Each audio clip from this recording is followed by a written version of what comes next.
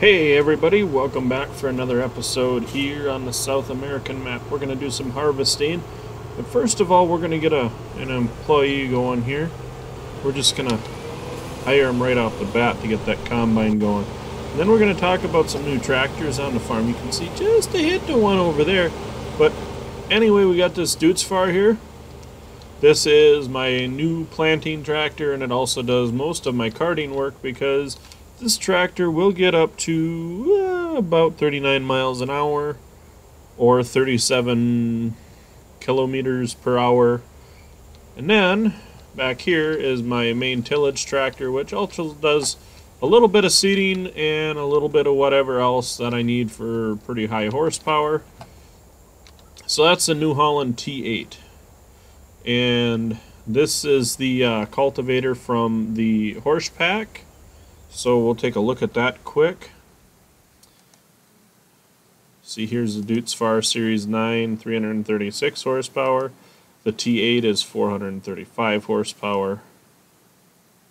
And if we go over here, alrighty, this is the Horse Joker 12 RT. It's 12.2 meters wide and requires 360 horsepower to pull it. Then I have my two seeders here. This one I was playing around with corn and sunflowers, but I did that previously, and that's how I was able to afford the Deutz-Fahr. And then I have this one here, which is my primary one, which I use for all my grains and the soybeans currently. But anyway, back to business here. The combine's getting along. Got this one here. What else did we get that's new? The Massey Ferguson is over there that I used previously for all of my tillage and planting. Oh, yes, this is another horse pack item. This here, this fertilizer spreader. I like it, but I mean, it works good. I'm happy with it. I can't complain. I don't know where I was going with that. I like it. But anyway, let's get along here. Oh. Where's our combine? There it is. That's filling up nicely. Our soybeans here are doing all right. So we'll let things get going here a little bit. Jump over here to the Deutz-Fahr. And let's see what we actually have here. If we go... This is what I have. I have fields 7 and 8 are combined, 6 and 2 are combined. 3 will eventually get combined with 4 and 5. Then I have field 1 over here. Field 14 is ready to harvest with the sugar cane again. But that'll be when we get around to that in another episode. So actually right now I have quite a bit of sunflowers, and that price isn't bad. That soybeans price is actually pretty good, and I think we'll jump over to the semi and let's take a look again. Soybeans are crashing pretty quick, so are those. We're gonna go with sunflowers because they're a bit closer. So we'll fill up the semi here with sunflowers. Get it started so it's warming up real good for us. I do wish this filled a little bit faster, but it'll do, it'll do. I think it'll keep filling if I jump out. Yep. This is the BSM trailer mod. I do like this quite a bit. It holds 70,000 liters, and it's got an attacher on the back, so I can hook 2 of these together if I really get anxious. But on this map, there's only one place where I can pull 2 of these in to unload. Otherwise, you gotta unhook one, back it in, hook up to the next one, back it in. It's just a bunch of shuffling things around. And then this truck is another mod. It's the Kenworth W900 mod. I really like it. I didn't like the BSM truck mod, but we better get going here, otherwise we'll miss our price. And we'll skip through this. I'll catch you again when we're at the bakery. Alrighty, so we're just about here at the bakery. We gotta get this truck backed in. And then, I believe pretty quickly here, our combine's going to need to be unloaded, so we might just have to ditch the truck here. That's not my favorite thing to do, but if we get a message that the combine's at 80%, we are going to have to run and get the Deutz-Fahr up to the combine so we can keep that rolling. Should get pretty good money from this still. It was not so great, but it's better than nothing.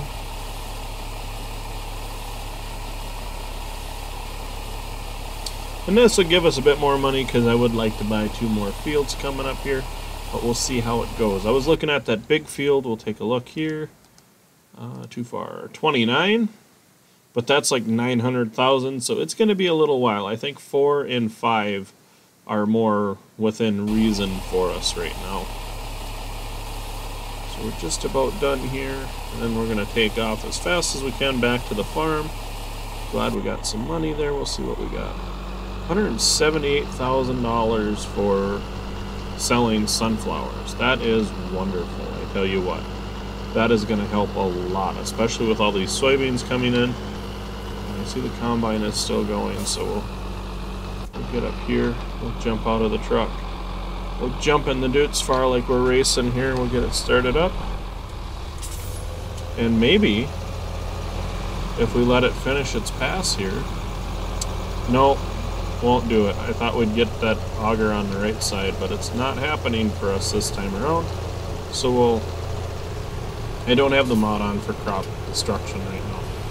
But we'll get this loaded in here, and hopefully we'll fill it up this one time.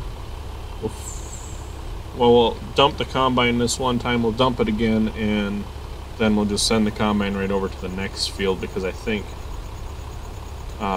the auger wagon here will be full, and we got to get the semi back too. And I'm trying to keep the combine going without stopping. That's my biggest goal right now. So far, yeah, over 10,000 liters off this field, I think, is what we're going to get. Probably close to 12,500 if I remember what the combine holds. So I'm guessing around 28,000 liters of soybeans off of here, which would be wonderful, because it ends up being money, and that's what makes the game go around, just like the world. And then as soon as that combine gets a little farther ahead, we'll let the T8 loose in there. I do like how the T8 sounds in the game. I have noticed that there is a glitch with this map, and I hope that they do fix it soon, but I don't know that they are. I've heard rumors that Giant is working on it, but I haven't seen any proof that they have been working on it, as far as like an update or anything. But when it rains, you don't see the rain. It just kind of shows that it's raining, and you can kind of hear it. So like my soybeans were ready to go, and I was expecting to get out here with the combine and start making this video here, but it turned out that I couldn't, because you can't thresh in the rain. Get up here, and we'll actually have to set our... Oh, wrong button. Get up here and set our cruise control, or we can run up alongside the combine with this. I do like this Deutz-Fahr. It looks great, I think, in my opinion. And, oops, I got in the combine's way. Anyway, I do like how it looks. And I like that it's a pretty fast tractor, whereas if you went with the Fendt, I do really like the Fendt, but the Fendt is like 50 horsepower less, so when you have a full cart on it, it has a harder time getting up to that 39 miles an hour, which is really, really nice to have when you're trying to run and get a lot done quick. Looks like we're running out of light here, because it's getting late in the game. So I mean, that's alright. We'll just work with our headlights.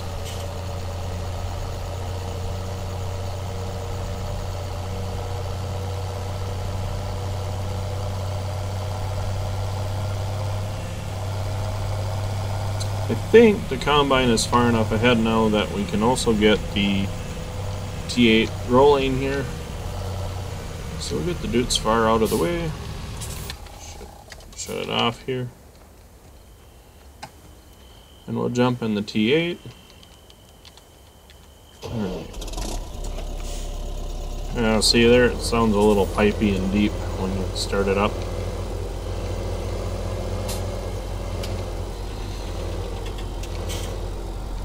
We'll get this going here. We'll give it a spin for a little bit. How does that sound? It'll probably be the worst cultivating of a field you've seen in a long time if you've been watching farming simulator videos, but that's alright because we can hire a worker and they'll fix everything for us, hopefully. I do like the look of the rear duals with the front singles. I'm glad that that got changed, because when I initially got the game you could only get duals all the way around or singles all the way around. So it is definitely nice to have the rear duals, because that's an American thing more, I think, than European, where they run duals front and back. I wish they did have more Americanized things for the game, but it's still a good game nevertheless. So I think we will, if I cultivate this field and get the combine going on the next field, I think I might just set the T8 loose with the planter, and then when it has the planter I can get this field done, and then I can get started in the next field right away. That's part of the problem, is I probably could have a little bit bigger equipment in here. Okay, we're just going to overlap a little bit there, but a little bit bigger equipment so that it didn't feel like I was chasing my tail all the time. Either that or another tractor to pull the planter, because I really do want to keep the Deutz-Fahr on the grain wagon. But with almost 500,000 right now, I think we're going to wait on a tractor, because we did want to expand this field up farther. We'll see what happens towards the end of this here. Getting the Deutz-Fahr here again, and we will try and grab some more soybeans out of the combine so it can keep going, and then depending on how things go we might end up with nearly enough that we can take a run over to the storage bins.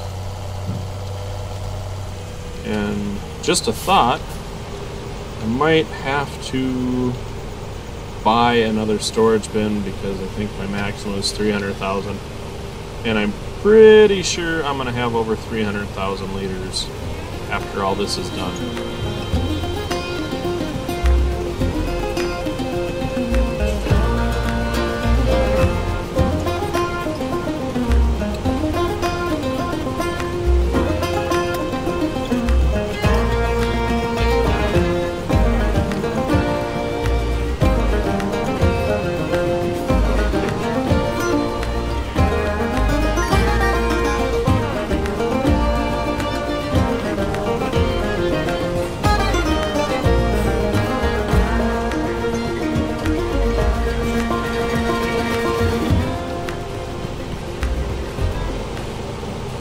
Alrighty folks, we're getting towards the end here. Hope you enjoyed that little intermission there, or a little music break.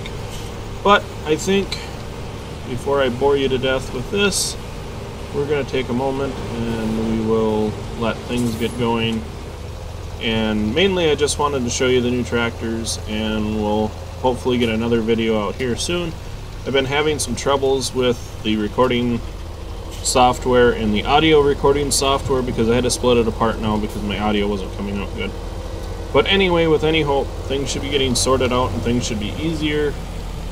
So thanks for watching. Please comment, rate, and subscribe. Subscribing is really important now, because I want to hit 1,000 subscribers before the end of the year.